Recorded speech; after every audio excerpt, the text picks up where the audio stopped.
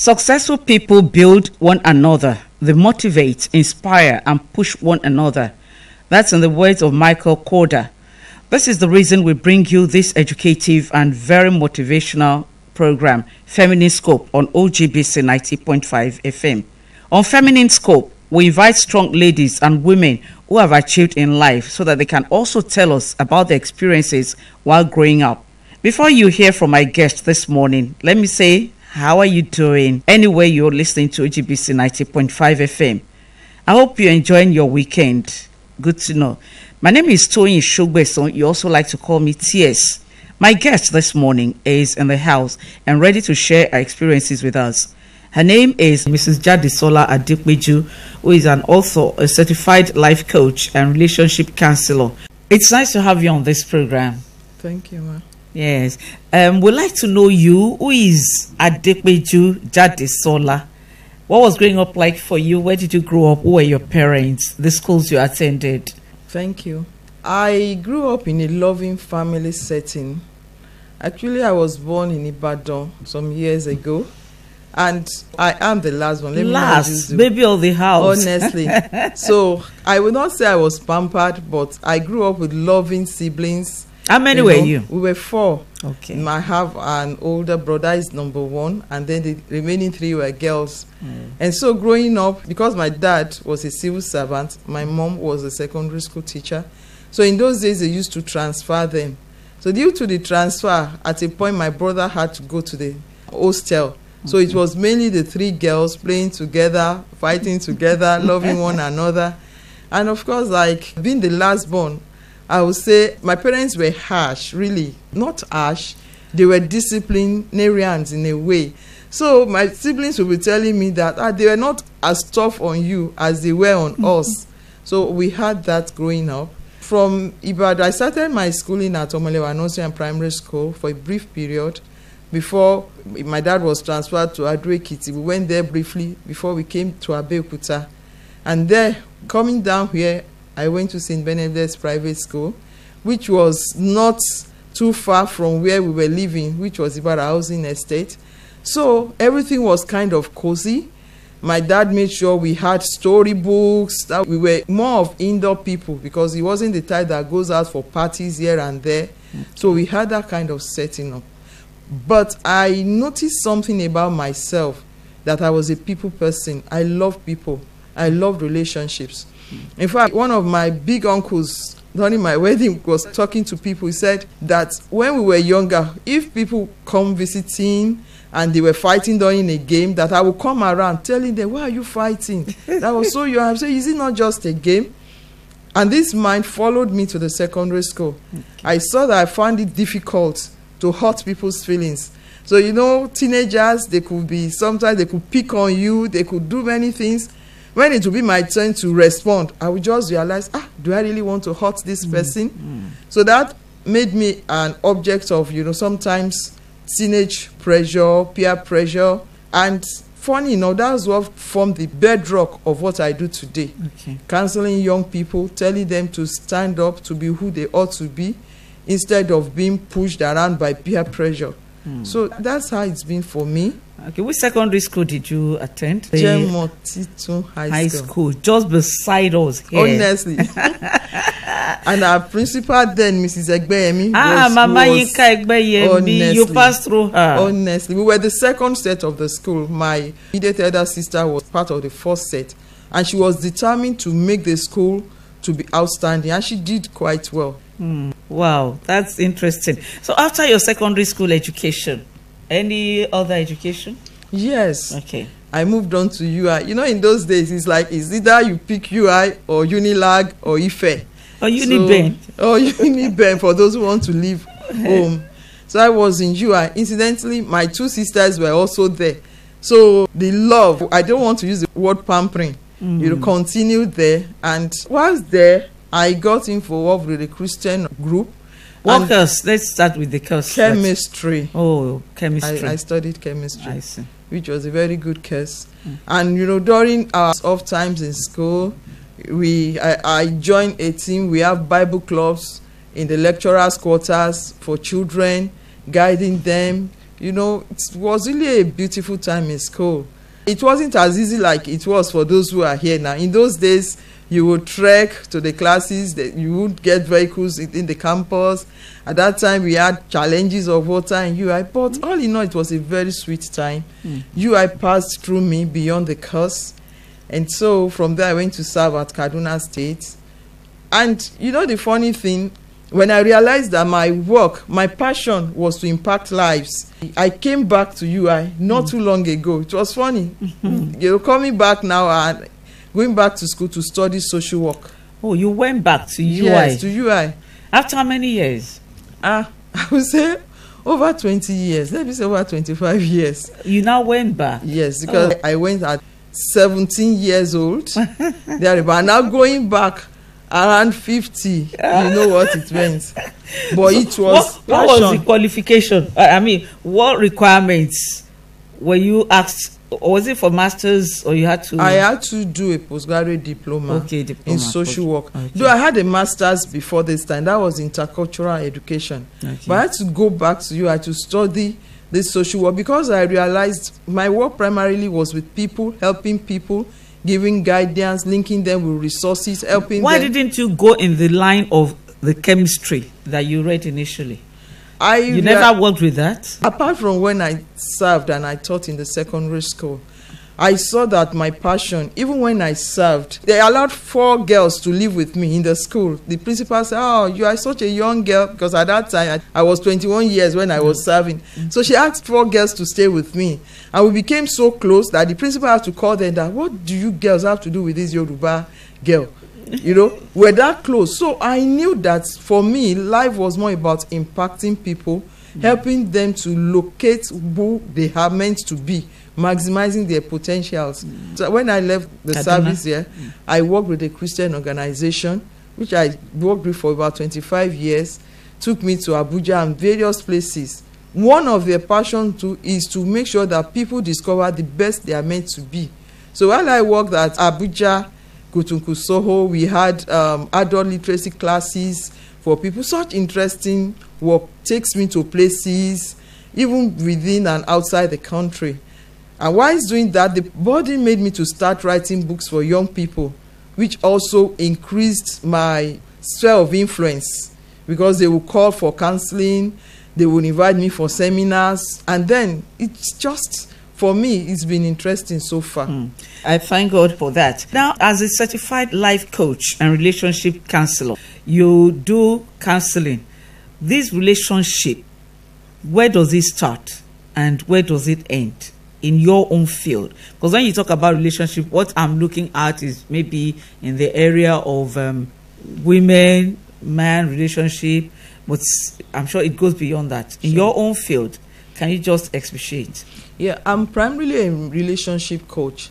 Well, for young people, either with relationship with them, sharing them with relationship with their parents, with other people is one of them. Secondly is relationship with the opposite sex. Very, very important. They need to know their boundaries because a lot of young people's lives have been mad, not only for girls, even young guys. So we teach them you should have clean relationships, relate well. You know, I went to a mixed school, so I know how to relate with guys. Relate well with them without crossing certain boundaries. That is just like when you're driving a car. If you put it on a hill and you accelerate and you remove the brakes, it will go down with. There's a part you get to. You know, you may think maybe for a girl, I just like this boy, there's nothing between us. And then you make him your best friend. You start telling him things. You get emotionally entangled. And the day you are hot and you are crying, the boy will want to embrace you. Sorry, stop crying. And the body, the hormones will respond and stuff like that. Then relationship for people who want to get married, because I get a lot of calls from those people too. Sometimes, you know, we talk about love is blind. So when they start this issue, there are certain things that they ignore just in the name of love. But when you ignore such things like how does he treat others? Does he keep his word? Does he have a skeleton in his cupboard? There is a way you can know some of these things. And when it becomes consistent, does he have anger problems? Does he tell lies? Does he tell lies consistently? So these are spotlights that you don't ignore. So we try to guide them to see some of these things. Because once you get into marriage and it's with somebody who is of a crooked character, it becomes a problem. If it's a woman, you can never attain the best you wish to be. You see some women looking so sad, so morose, they don't want to go back home after work. Why? There's problem at home, no peace of mind. So the relationship covers everywhere, even at your place of work. How do you treat others? Human beings are the prime of God's creation. So you don't just treat them anyhow because today they are poor or they are in a low estate. You value every life. How has your own contribution impacted your immediate environment, the society at large too? Well, maybe talking from experience, the little experiences that you had to deal with. Well, it's very interesting that when you have people around you, for example, in present day, not like old days, there is a lot of depression out there. That's what I put down now, that depression in women especially. Exactly. Right. So, when we talk with them and they are guided, because incidentally, my social work is health and specialized in mental health. Okay. So one is able to know when this person is beginning to cross the line fairly into depression. So the approach is to get close to the person, talk therapy, gently guide the person to discover that, I have an issue. Once the person then there's a self-awareness. The person can begin to work on it and then becomes more productive at workplace, and that's affecting my immediate environment. Recently, I was still talking with someone who wasn't even aware that she was depressed. It's just that she just keeps to herself at times, does not feel like going to work, doesn't feel like getting up in the morning. Those are signs that we quickly help, that once we notice, begin to work on. And we see changes in these people, which is a joy for me. And for some that had already gone to the extreme, we recommend them to see a psychiatric doctor. You know, the issue is in our society, people, once they hear the word psychiatrist, they become afraid. Hey, mental health problem. But it's not like that. So somehow they like to go, once they meet with some of us, okay, you are a social worker, they feel calm. They feel more relaxed than just saying psychiatrist. But when it gets to that level, we really help them. We guide them towards taking professional help in that direction. Thank you. We have seen from experience that these days, younger people are getting more depressed. Why is this so? You see a teenager having BP, high blood pressure. You see a teenager. The other time I was just walking along the street and I saw this young girl or lady at one of the schools very close to us, and she already had stroke. She couldn't walk. What could be responsible for some of these things that we see in this present young generation? Thank you, ma. One of the things I observe is the situation of the society at large. You know, there are certain things that when we were younger, we were not seeing. You know, if you hear a gunshot somewhere, for the next few days, you'll be panicking as a young child. But sometimes on the street in the night, we hear such. So there is fear in the atmosphere. There's this fear of being kidnapped as well. It wasn't so much as in our days. Another thing that I observe with the teenagers is that, or the young people, is that they find it difficult to have normal interaction with others. They're more glued to their phone. Excuse me. And there's something that happens when you relate with other people. You interact, you warm up, you relax. But these people kind of live inside their phone. You know, so there is this kind of life that is different from the normal life. After some time, depression is likely to set in. When they meet normal people, human beings, sometimes they don't even know how to talk or how to relate with them. So loneliness is one of the things that causes this depression. And then we set high standards for them. When you see a parent that tells a child, no matter how much you strive hard in the exam, if you are not the first, you are nothing. You have not achieved anything. So we have sometimes some of these children striving to attain heights that is difficult for them. Then I get to breaking point. They get to breaking point and they find it difficult to cope. At times too, they don't have confidence that they can share their problems with. So when they bottle things up, it becomes a problem. And let me add one more. There's this issue of inferiority complex that many of these young people feel that they are not up to. They compare themselves with the so-called models in phone that they see on let me not say TVs now, internet days. So you find out that when they do such things, they look at themselves, they feel, I'm not fine enough, I'm ugly, I'm this, I've not achieved enough. So depression gradually sets in. Some feel they are not loved. Some have problems from their parents looking after money, not caring for them. So one of the things we try to let them know is that you are precious. There's something in you that can be of benefit to others. If you just stop looking only at your own problems and you look outwards to be a blessing to others. And I've seen it help a lot of young people. They say, I can impact lives, I'm someone, I have a gift. You know, it certainly changes the way they look at things, and it has helped quite a number of them. My guest on this program today, Feminine Scope, is Mrs. Jadesola Adikweju. She's an author and a certified life coach. She's also a relationship counselor. The ladies now, they think about what the future has for them in terms of marriage. They believe, oh, I'm too old. Hey, there's no man there for me. I want you to talk to them. Ladies, by the time they are getting to 30, 31, 32, 33, and parents too, Lomokowa, where's your husband? Want to see your husband? How do they handle this? And it's really true that more and more ladies are not finding husbands.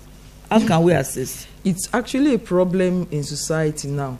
What counsel Where are the men? The men are out there developing themselves. They want to have money. But when they finish having money, they will not likely come back to their age mates that they ought to marry. They go for younger ones. So that's actually what happens. I would tell the young ladies, first and foremost, don't put the problem on your head. I see people, you're going out, you look depressed. Everybody's looking at me as an old maid, I'm not married. So they go out without a smile on their face. They go out looking morose. They will not attract people to themselves. So one of the things I would want to tell them is that focus on being a blessing to people around. One elderly woman, she was elderly then, she told me how she got her husband. She said she felt she was already getting late in marriage, but she usually goes to her uncle's place once a while to just clean up and be a blessing to help him. He said it was while she was there that a friend came visiting him and said, this girl, so hardworking, so loving, I must marry her. And they got married.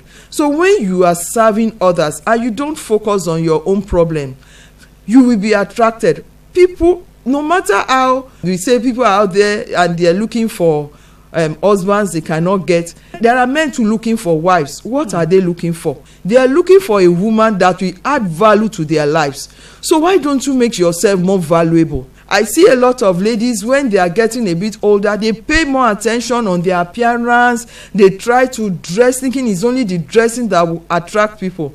Yes, dress well, but can you add to it by adding some good works? These things are something that a man that wants a steady home looks for. How do you care for children? Are you a cook, or you are the type that every time they see you outside, you are going with cola?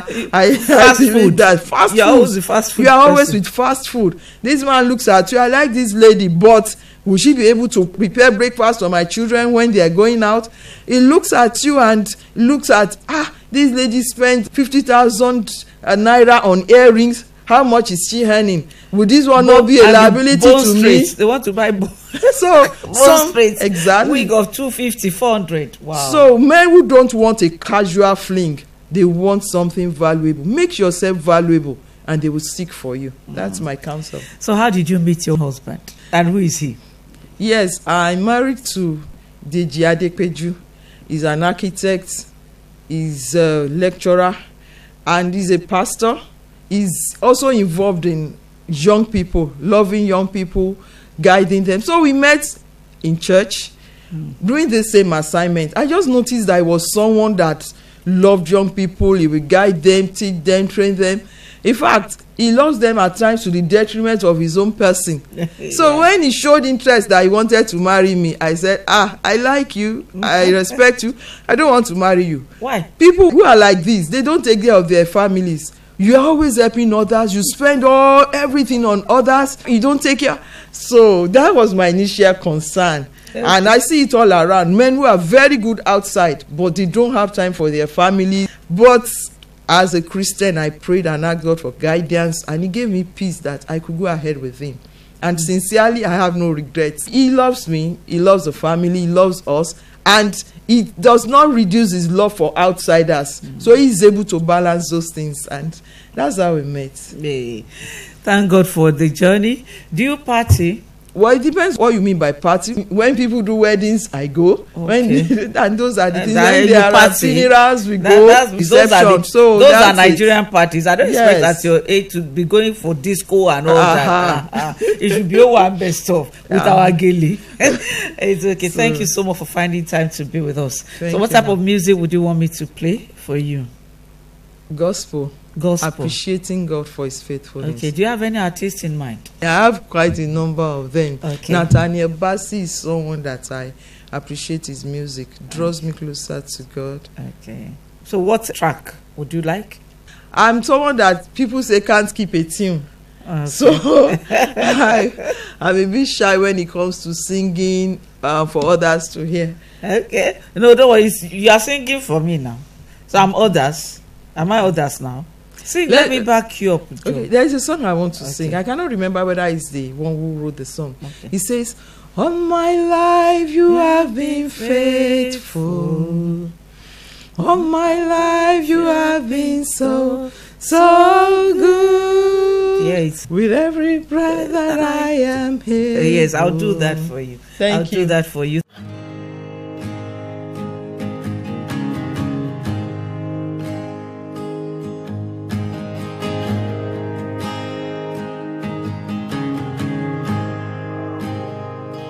I love you, Lord. Oh, your mercy never fails me. All my days I've been held in your hands.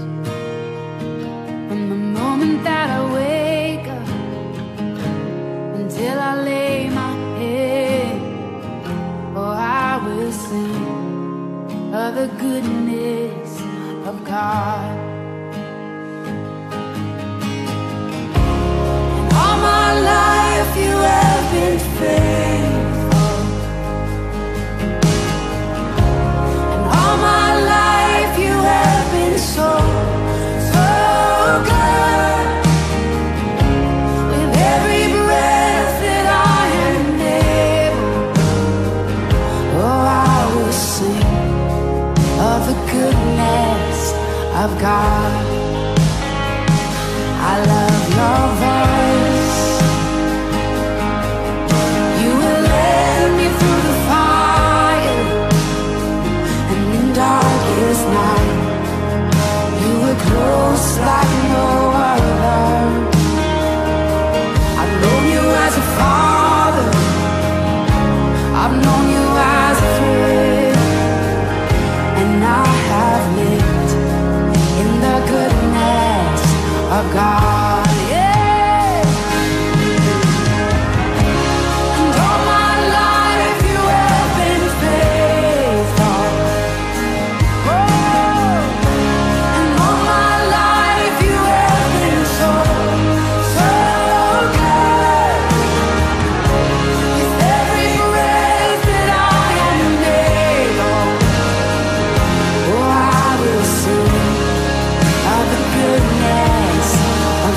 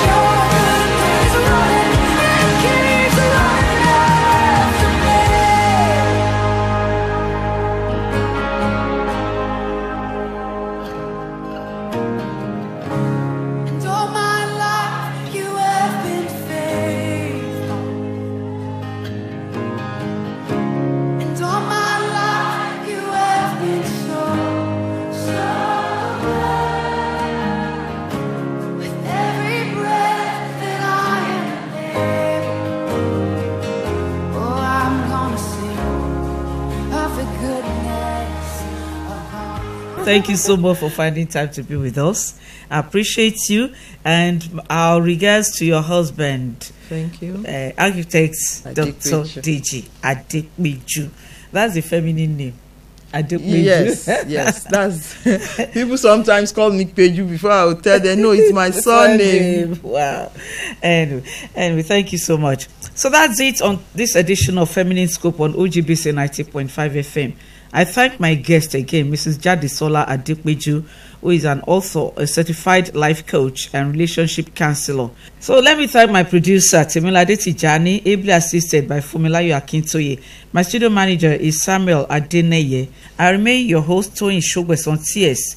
Don't forget that we're in the Ember months. Let moderation still be your watchword. Good morning.